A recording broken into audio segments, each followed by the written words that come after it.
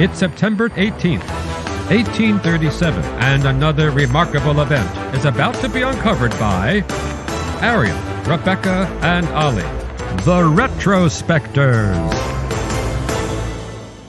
When I was 25, I got a £1,000 loan from my father-in-law, and I used it to stage an Edinburgh Fringe production about blogging. We broke even. Today in history, 25-year-old Charles Lewis Tiffany took the $1,000 loan he got from his father and made a slightly sounder investment, opening a stationery and fancy goods emporium at 259 Broadway, New York, named initially after himself and his business partners, but as we know it now, the $16 billion jewellery empire, Tiffany's.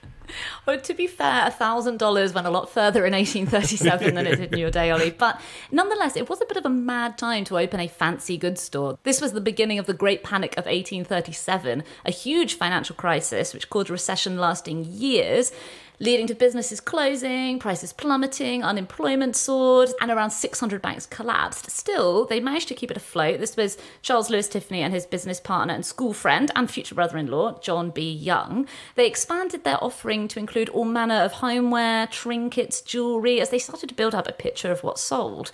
And one aspect that really worked in their favour in those lean early years was their business-like approach to sales. At the time, shopping for luxury goods was an elite pastime, and the well-to-do minority who could indulge in it were used to being treated with kid gloves. So when Tiffany came along with practices that are now standard, like having set prices to eliminate room for haggling and refusing to extend credit to customers, that was seen as, sharp practice at the time, but Tiffany stuck to their guns and were able to ride out that economic unrest. It is fascinating to look through the things that were sold in early Tiffany's, considering that we now know it very much as a store that sells jewellery, because right at the beginning they sold watches and clocks and bronzes, perfumes, preparations for the skin and hair, dinner sets, moccasins, belts, there were so many things, including everything down to dog whips. I don't know why you need to whip a dog, but I guess they knew back in the day in ways that we don't know now.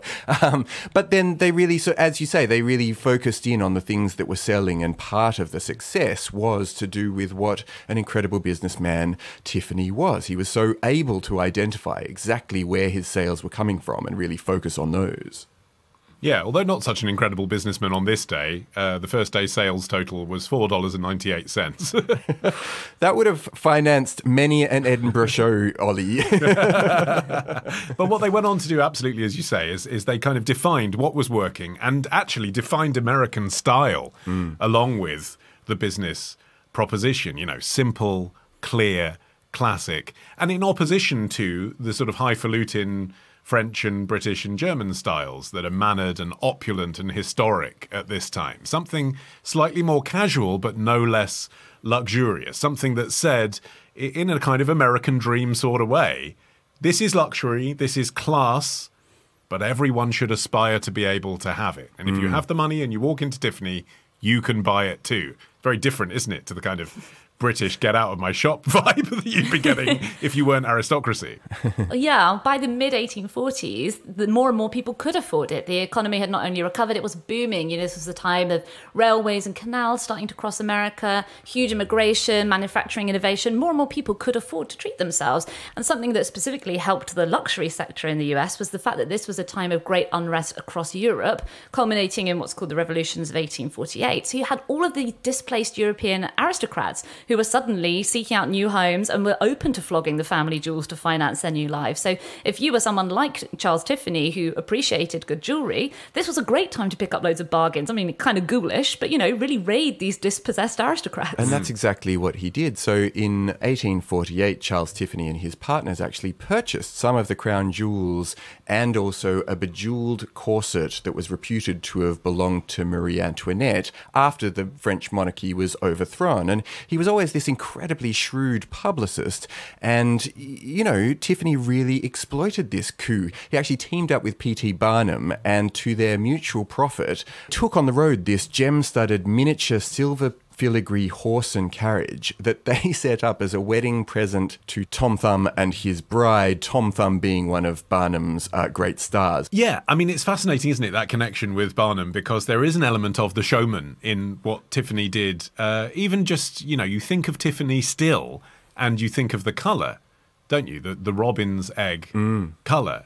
That's something that they patented fairly early, but was used for brand building and promotion by the turn of the 20th century. In 1906, the New York Sun reported, quote, Tiffany, and this was his son, Tiffany, Tiffany has one thing in stock that you cannot buy off him for as much money as you may offer. He will only give it to you, and that is one of his boxes. The rule of the establishment is ironclad, never to allow a box bearing the name of the firm to be taken out of the building, except with an article which has been sold by them and for which they are responsible. They were very, very clear on brand building and associating that name with quality and that colour with luxury.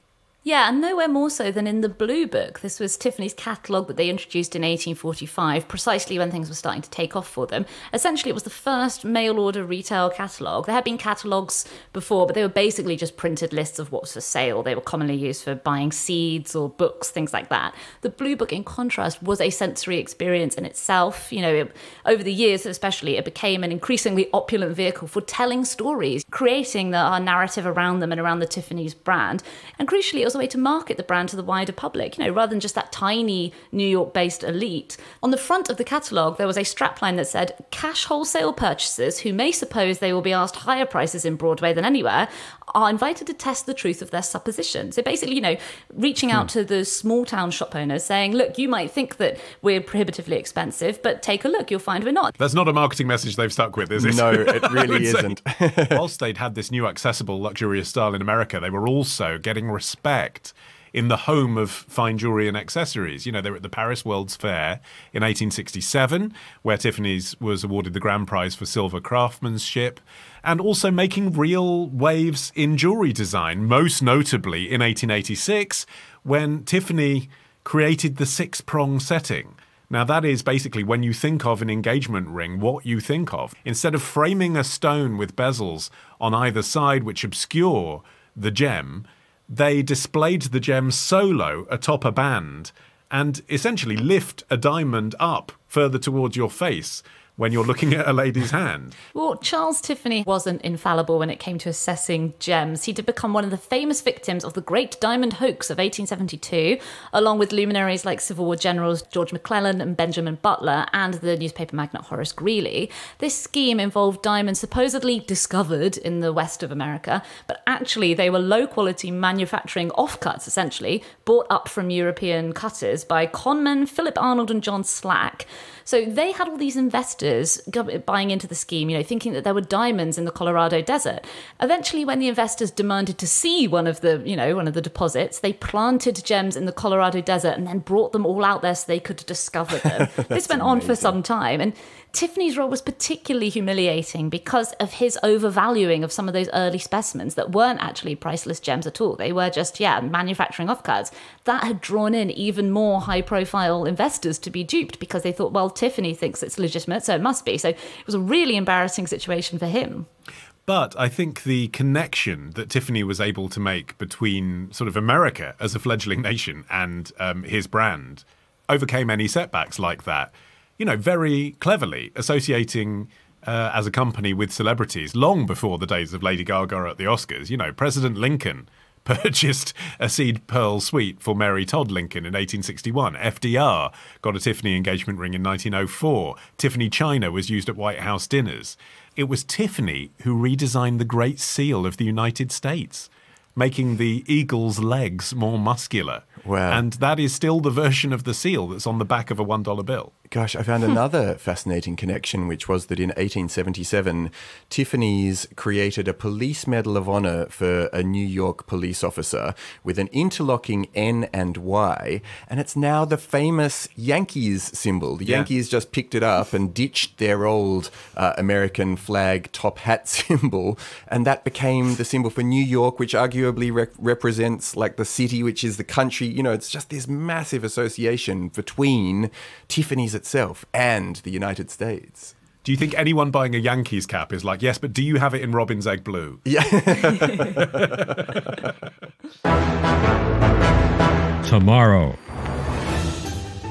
There's a curse of Tutankhamun, so there must be some kind of curse around this one. Is like all that. mummies have curses. Ditch the ads and get a Sunday episode when you join Club Retrospectors. patreon.com/retrospectors.